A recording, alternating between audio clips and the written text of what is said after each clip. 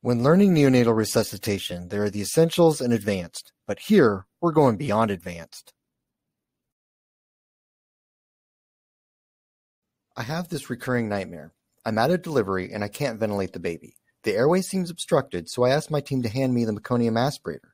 They reply, "Meconium aspirator? What's that?" After finding it myself and showing the team, they say, "I wondered what that thingy was for." Every industry seems to have its thingy. Gadget, doodad, thingamabob, doohickey, or whatchamacallit. For neonatology, our thingy has to be the Meconium aspirator.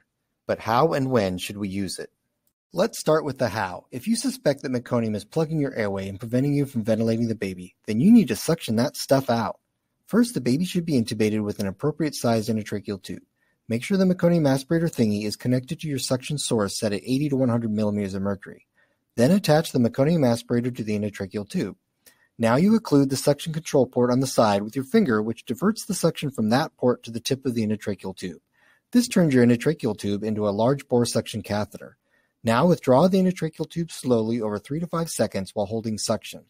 Your endotracheal tube is now out of the airway, so be prepared to resume face mask ventilation or reintubate with a clean tube if your baby is not breathing. Now how about the when? Starting in the 7th edition of NRP, we went away from routinely suctioning babies born through meconium.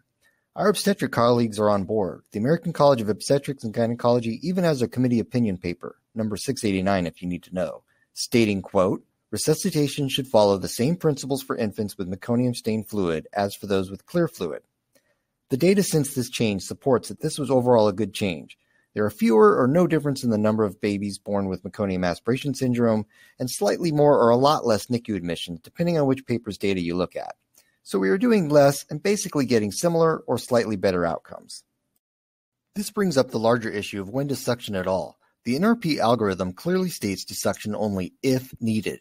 That's because no one needs it routinely. Not crying babies, not apneic babies. Apneic babies need PPV. Not quietly breathing babies, not noisy breathing babies. Noisy breathing babies might be transitioning just fine. Not pink babies and not blue babies. Blue babies need pulse oximetry monitoring to guide their oxygen supplementation. No one needs suctioning routinely. Routine bulb or catheter suction of babies has been shown in randomized trials to have no benefit and to cause reduced oxygen saturations and lower 5-minute APGAR scores. One trial showed that just wiping the mouth and nose at birth with a towel was as good as clearing the airways, and no baby harm was found. So the baby that needs suctioning is that baby that is not transitioning well due to an obstruction in their ability to breathe. So when do we need to get the thingy to do the suctioning? Let's look at Mr. Sopa. At this point, you are trying to give PPV and are not getting effective ventilation. You have checked the mask seal and repositioned the airway. Now you are suctioning the open mouth. But don't get the thingy yet. Suctioning here is the bulb or catheter suction, even if the baby was born with meconium-stained amniotic fluid. You continue to troubleshoot your PPV with an increased pressure, but no improvement, so you place your alternative airway, the endotracheal tube. Now you might think that you should aspirate the trachea at this point. I mean, who wants to blow the meconium in the airway down further into the lungs? And that makes some sense. But we also do not want to delay starting effective ventilation. So NRP is pretty clear that they want you to start PPV, and only then, if you are unable to move the chest and improve the heart rate, would you consider using the meconium aspirator to suction the airway for meconium. By the way, this thingy is no one-trick pony. This handy-dandy doohickey can be used to suction any thick secretions, whether it is meconium, or cellular debris, or vermix, or blood, or the booger from hell, or a toy truck. Hey, how'd that get in there? The meconium aspirator turns your endotracheal tube into a large bore suction catheter to get any type of thick secretion that is obstructing the airway. Let's recap how and when we use the meconium aspirator. How? 1. You attach the meconium aspirator to your suction source set at 80 to 100 millimeters of mercury.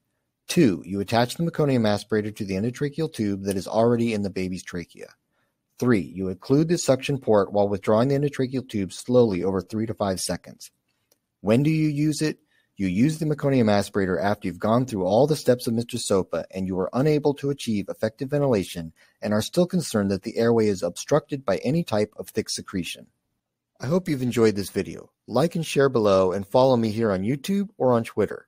Leave a comment below if you have another idea for a topic I can cover that goes beyond advanced in neonatal resuscitation.